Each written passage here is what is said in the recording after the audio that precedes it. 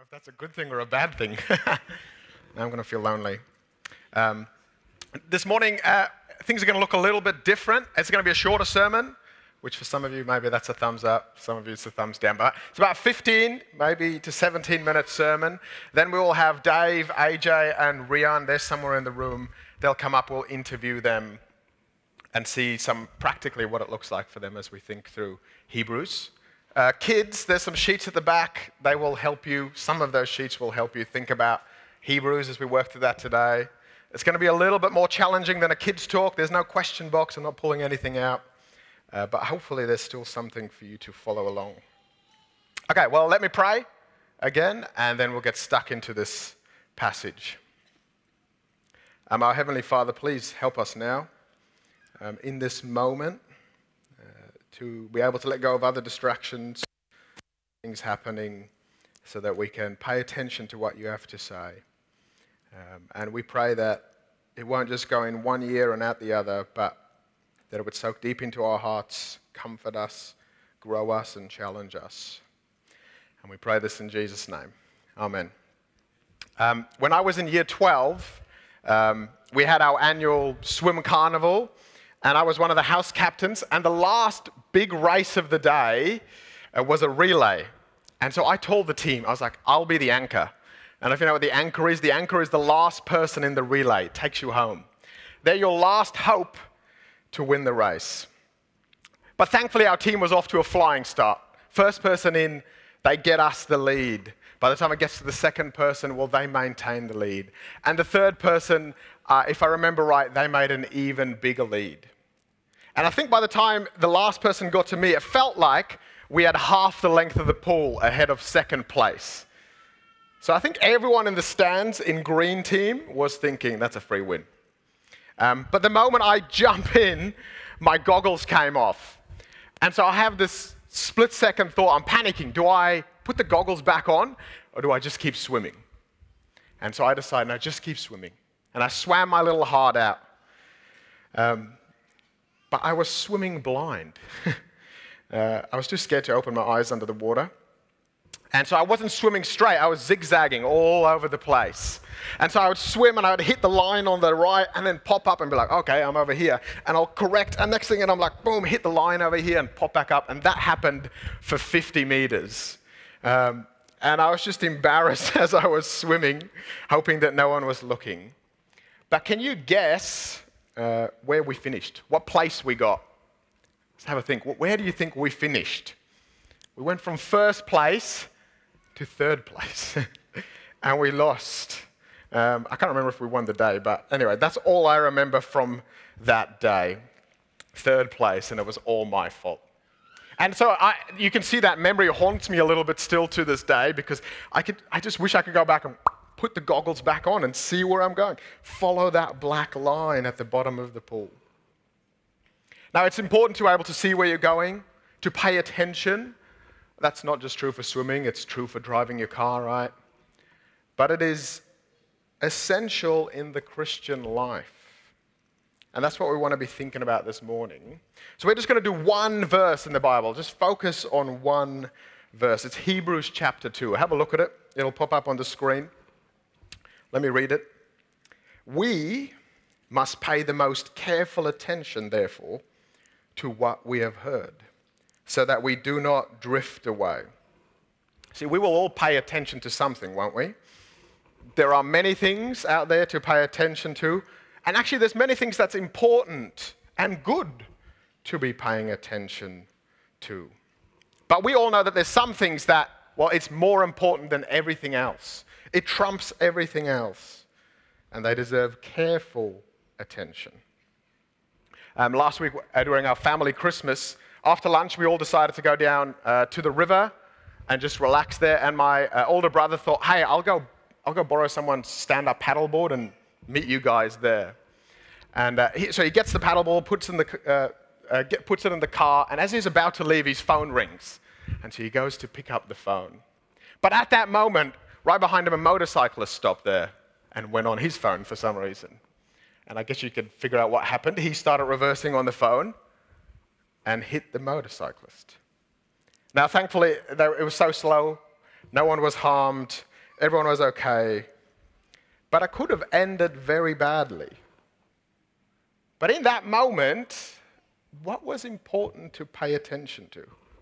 Was it the phone or was it the road? We know what the right answer is, right? But I guess we all sometimes go on our phone. And the rest of that day at the river, it bothered him that he had reversed into another person. Hebrews chapter 2 wants us to know that Jesus, well, he gets the top priority. He deserves that careful attention. He deserves our full attention. Now, we all have things that, we're drawn to, that we like to pay attention to. For some people, they love the news. They need to know what every headline is and stay on top of that. What's happening over here in the world? What did this person say? What did that politician think? And so what? They pay attention. For some of us, it's sport, right? We need to know the latest scores, fixtures, who's where on the ladder, or what's going on in my tipping comp. I know someone, when you go out to dinner with him, if there's a big game on, he'll take his phone out and pop it like next to this salt and pepper shaker so that in the corner of his eye he can see what's going on. I know what he wants to pay attention to. But we all have things that we like, right? Whether it's our bank account, whether it's our exam results, the way that we look, our socials, well, the list can go on. And Hebrews is not saying don't pay attention to those things. No, that's not what it's saying. But look again what the verse says. We must pay the most careful attention. See, something requires careful attention. Not just like, back of the mind, slips down the priority list. And I know we all know this. Things are actually fighting for our attention. Did you know that? Things are constantly trying to get your attention. Companies are spending millions of dollars each year just to get your attention and just to keep your attention. And so Hebrews is a great reminder, pay careful attention to the things that matter most. The thing that tends to grab my attention is my phone. I left it on my seat there for now, so I won't get distracted. But every time there's a ding or a vibration or the screen lights up, just quick to grab it. What's going on? And sometimes, I'm not sure if you're the same, but I find myself with a phone in my hand scrolling, and I don't even remember why I picked it up or what I was doing beforehand. And oftentimes, I get off the phone feeling like, oh man, I just wasted. I just wasted time. And I'd be embarrassed to know myself and for you to know how many hours I've spent on YouTube this year. I need to hear Hebrews 2 as well. We, that's you and me, must pay the most careful attention. So what do we pay attention to? What deserves that attention? Well, look at what the verse says, still there in front of us. We must pay the most careful attention, therefore, to what we have heard. It's not something new, it's something old. Something we already have. Now you might think, what is that? Well, thankfully, we don't have to speculate. The rest of Hebrews goes on. Here's the next few verses right after verse 1, verse 2 and 3. Let me read it for us. For since the message spoken through angels was binding, and every violation and disobedience received its just punishment, how shall we escape if we ignore so great a salvation? Now, there's a lot going on in that verse. But what did they hear? They heard a message of great salvation. And as you keep reading Hebrews chapter 2, it's the salvation that we get in the Lord Jesus Christ. And it is a great salvation. About a month ago, I know, or many of you know, that there was the fires in, I don't know where direction-wise we are, but in the northeast of Perth. Yesterday, I saw an article that 18 houses were burned down, which is a tragedy. But I know that many of you guys lived in those areas. You were on high alert. Some of you were even in the red zone and had to evacuate. Some of you were on the edge of your seat trying to figure out what to happen. And that night, everyone in those areas, you know what they were paying attention to? To the fire updates. Refresh on your phone.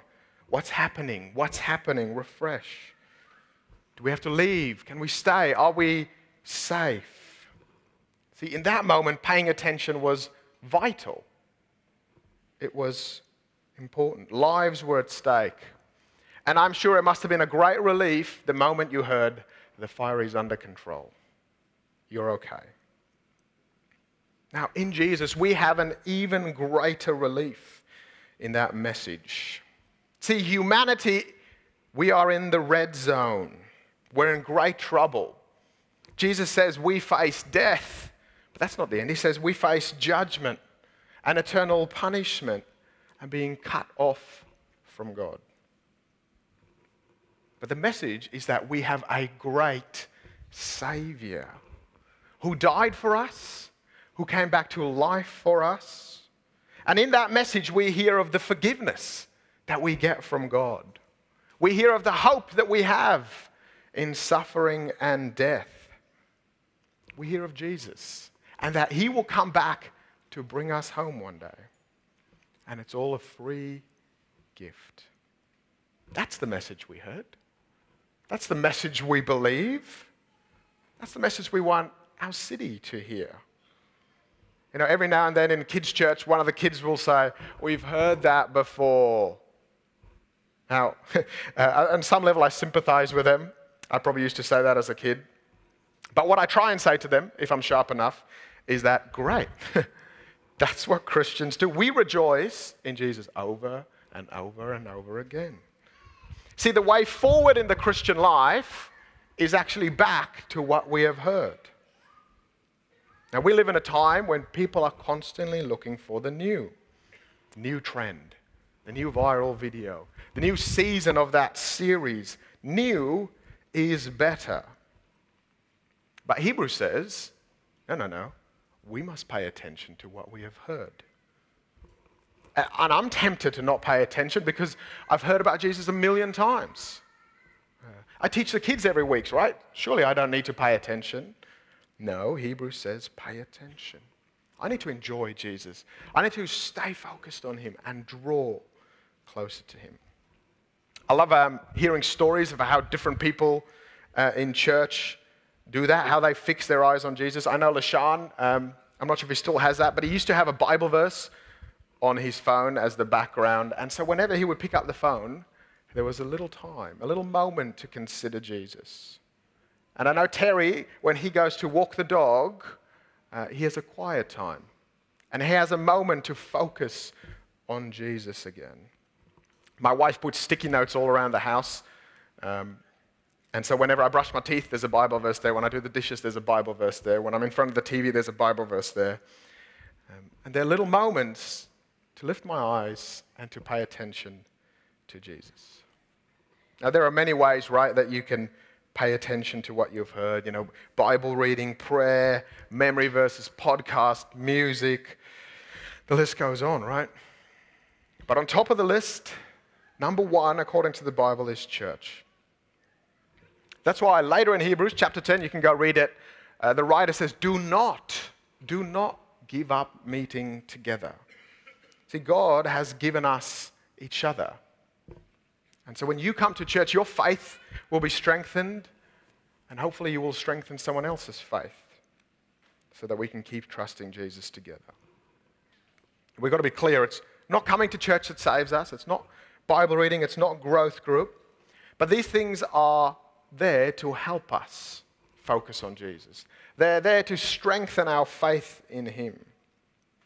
Because look at the verse. Look what will happen if we don't pay careful attention.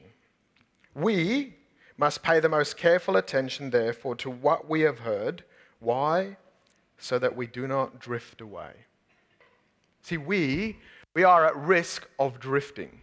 You know, drifting it's a slow thing, right? I'm sure if you've been at the beach and you've swam and you're just having a good time at the beach, ducking and diving, catching waves, and then next thing you pop up your head and you're like, where's my towel? And your towel's all the way over there. The towel didn't move. You just slowly drifted 30, 40 meters down the beach. That's what can happen to us. You know, we go through life, gets busy, there's hard times, there's good times. And then slowly, not realizing that we're drifting from Jesus, little by little, bit by bit. When I finished high school, I went from seeing my friends every day to seeing them less and less. And I remember the first holiday after graduating, it felt like we lived at the beach. We were there every day. But as the year went on, I saw them less and less. And Friday nights, well, I wanted to go to youth group, and they wanted to go to North Beach, and so we couldn't hang out then. And sometimes when I went to the beach, some of them, well, they had work or class, and then sometimes when they went to the beach, I had class on. And after a while, we probably saw each other only at the next 18th birthday party or the next big event. And we slowly drifted apart. And one day in my early 20s, I realized, I was like, wow, I actually haven't seen any of them in over a year. Are we still friends? Do they know what's going on in my life? Because I have no clue what's going on in their life. See, we're slowly drifting apart. That can happen in the Christian life. You're like, I can't come to church this week. I just can't. I can't spend time in the Bible and prayer. I don't have the time. I'd love to catch up, but you know what? I don't have the energy right now. And you know what? In isolation, none of those things are a problem. But when a pattern develops, well, then Hebrews would say, be careful. When 1 week turns into 2, turns into a month, turns into months or into a year, it's dangerous. See, the next moment you realize the reason that you're not focusing on Jesus is not because you don't have the energy and time. No, actually, you just lost all desire for him. Your faith has just died. And that's what matters. That's why paying attention matters. See, I can think of someone who I used to see here at church, and they had so much passion for Jesus, and I used to look at them and go, wow. And then slowly something happened. And now years later, you know what? They won't even call themselves a Christian anymore. And it didn't happen overnight. They didn't decide one day after church, you know what? I've just realized Jesus is not for me. No, slowly, moment by moment, decision by decision, choosing not to pay close attention to what we have heard. See, becoming a Christian matters, but staying a Christian matters too. That's why Hebrews says, pay attention. Pay attention to Jesus, the great Savior. This verse is a great verse. I've loved it for many years. And so this year I'm going to try and make it one of my New Year's verses so that I can pay more careful attention to Jesus. And I want to encourage you to do the same. 2024, pay careful attention to Jesus. And let's help each other. Let's encourage each other. Let's check up on each other. In a second, we're going to have Dave and AJ and Rian come up so they can start getting ready. And we're going to ask them, what does it look like for them to focus on Jesus? And hopefully, they will encourage you to do the same, but also you can see some examples from how they do that and go like, oh yeah, that could work for me. Oh no, that can't work for me. I think 3 questions will pop up on the screen, hopefully. Here they are, yeah. So the first question, how do you stay focused on Jesus?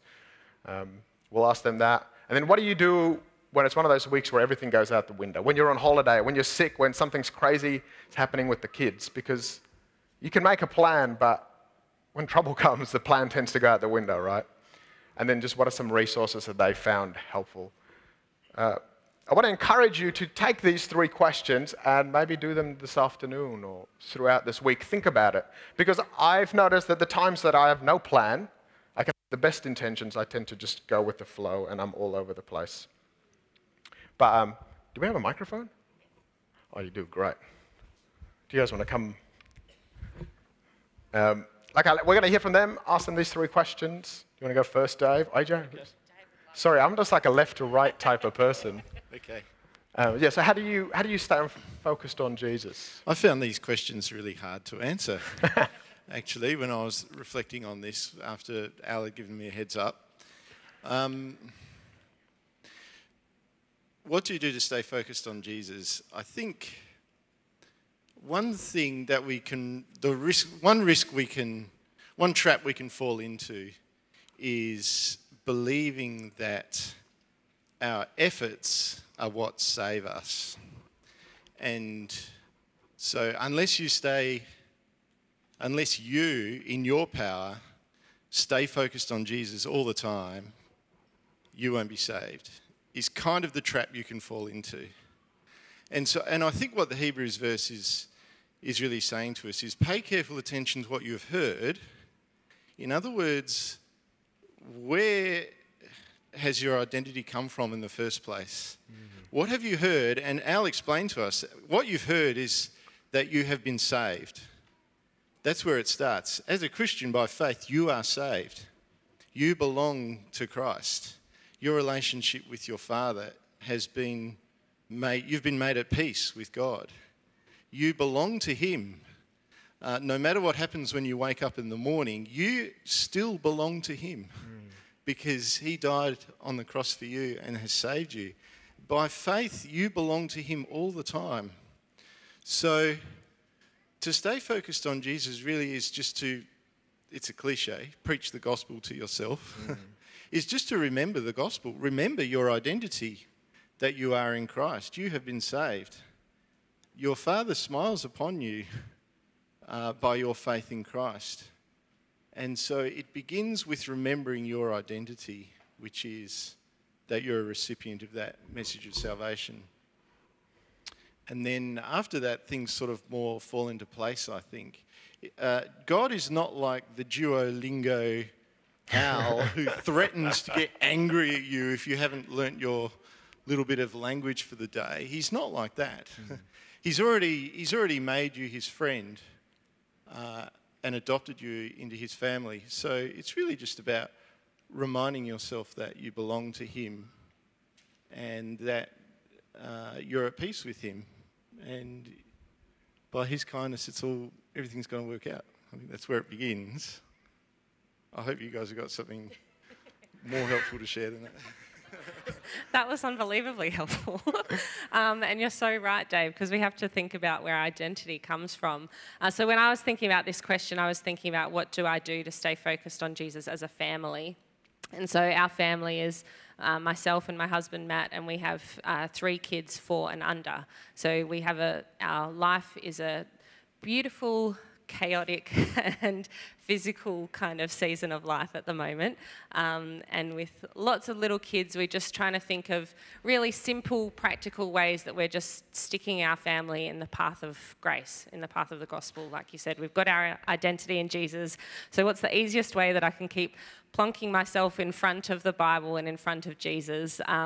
That looks like for us, it means going to church every Sunday. That's what we do as a family. That's a simple way for us to plonk ourselves in front of Jesus. From when they're newborns, we've been reading the Bible to them. It's just they know the routine. Nap time, we're all about routines in our house.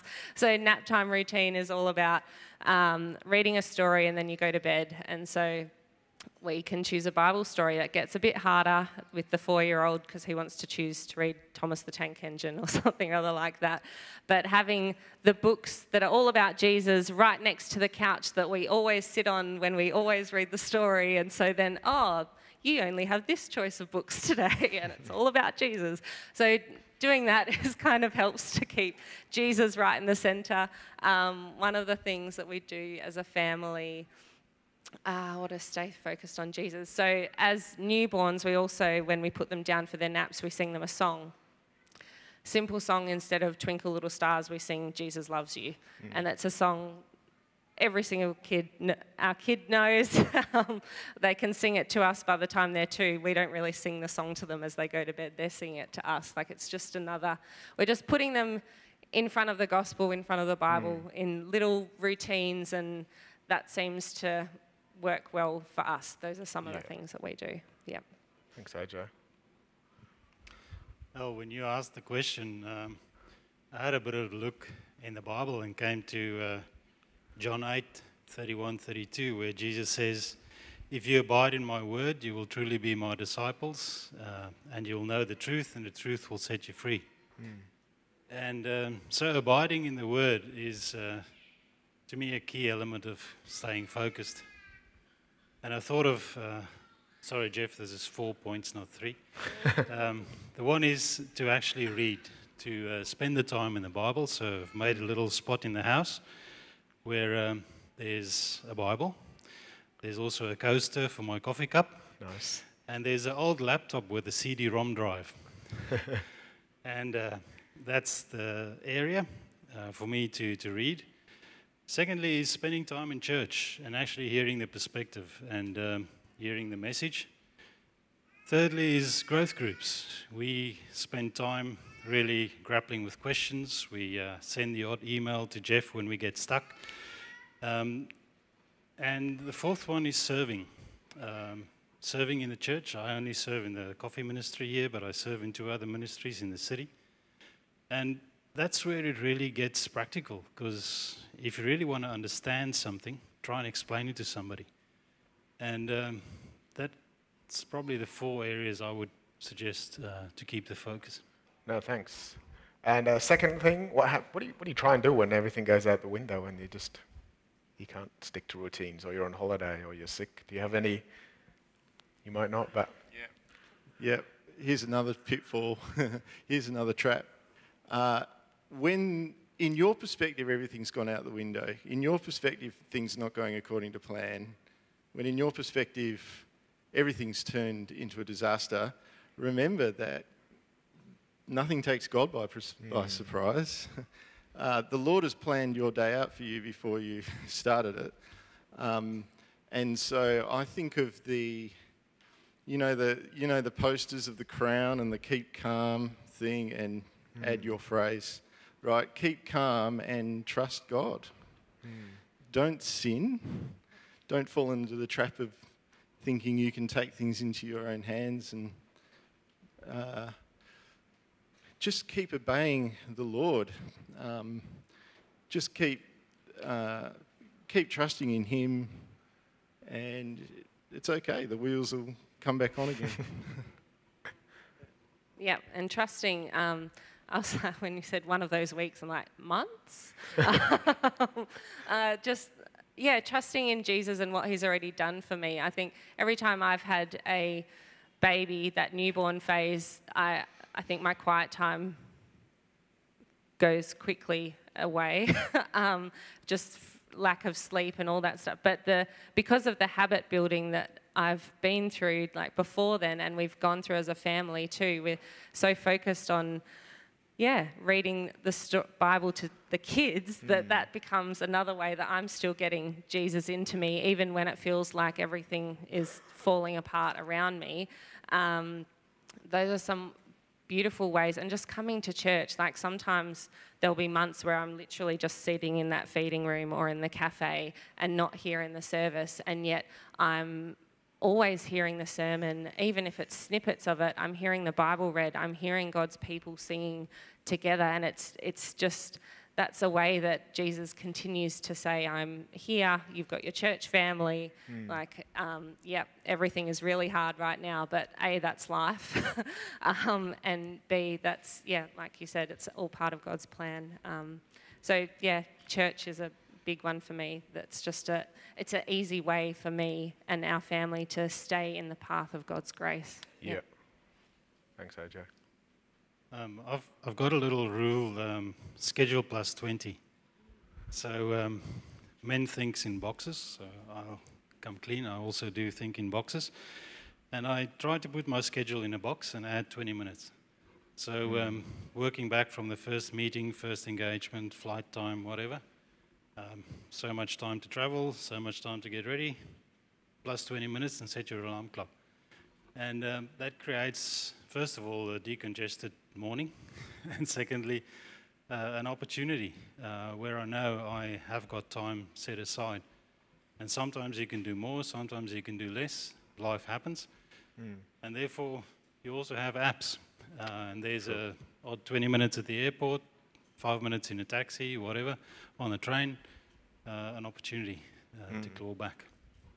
Thanks. Are there any particular helpful resources that you've found? Yes, I found I found the best resource for Christians is the Holy Spirit.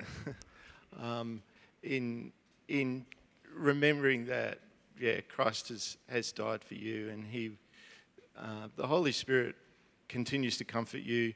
Remember that when you're not sure what to pray, remember how encouraging it is in Romans 8, where Paul says that the Holy Spirit helps us in groanings and longings that we can't express. So even when you don't know what to pray, just groan, and the Holy Spirit will translate that into a faithful prayer. But secondly, praying the Psalms is wonderful. We don't really know what to pray. We can groan, but when you open the Psalms, which are scriptural prayers, every single one of them, then they do tend to orient your mind in the right place where it needs to be. And thirdly, there's also, for the Spotify podcast people out there, there's one called Reading the Psalms, which is really, really plain and really, really helpful. It's just a guy called Dan. He's got an American accent. He reads a psalm, he does a little exposition on it, and then he reads the psalm again. Each little podcast takes about 10, 12 minutes, something like that. And I've found that handy as well. Thanks, Dave. Resources, I feel like most of my answers are the same. The church. No, genuinely, like we have so much here to offer as brothers and sisters in Christ. I come here and I get fed so much. Growth groups, those women, by God's grace, have been with me for so long. They're praying with me, they're encouraging me, they know what life is like with little ones and with big ones and all the scale in between, and it's wonderful to pray with your brothers and sisters in Christ. It seems weird to call them resources, but yeah, the church is a resource, growth groups are resources, your Bible is a resource, and I have, lots of other, Matt and I read these books with the kids. There's a big series, Tales That Tell the Truth, and it's all, it's Daniel in the lion's den, but it's actually called Jesus in the lion's den. And so it's pointing you, it's taking through these old stories in the Bible and pointing you to Jesus. And it preaches the gospel to you, your children and to you so well. Podcast, Risen Motherhood is an excellent resource to just help you stay focused on Jesus. I think their whole intro line to their podcast is, "Mum, if you're just doing the dishes, just sit back and listen to this." I'm like, all right. There's lots out there, and sometimes that's why that can be too overwhelming. And so that's why I started with just go to church, just read your Bible, go to a growth group, attend a Titus 2 group. Those are wonderful ways to help you stay focused on Jesus, to help you keep running that race. Yeah, hard to add to that, but agree, the Bible, resource number one, and to really learn the truth.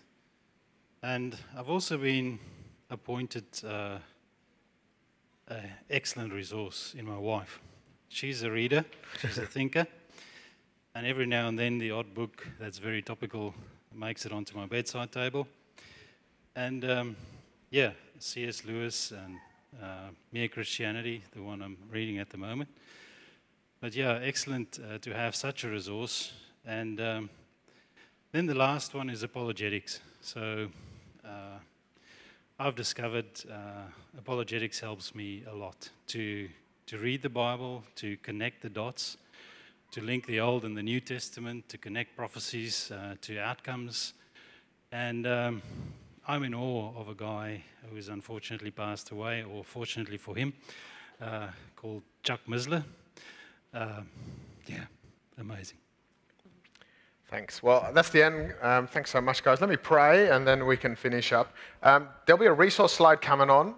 Hopefully, we'll put some of these resources together. We've got some other resources. There's apps, podcasts, books, you name it, music. Some of them will take you 3 minutes a day. Some of them will take you an hour and a half. But just find something that will help you and that works for you. And if you've got a great resource, just let us know as well. Let me pray for us so that we can enjoy Jesus this year. Our Heavenly Father, we thank you that you have done everything for us to be saved. We have a great salvation in Jesus, and And we thank you that you care for us so much, you love us. Please help us to remember that gospel, to enjoy it, to not feel guilty that when we miss one day of a Bible reading plan, but strengthen us so that by the end of 2024, our faith is still in Jesus. And we ask that you would do that for us. In Jesus' name, amen.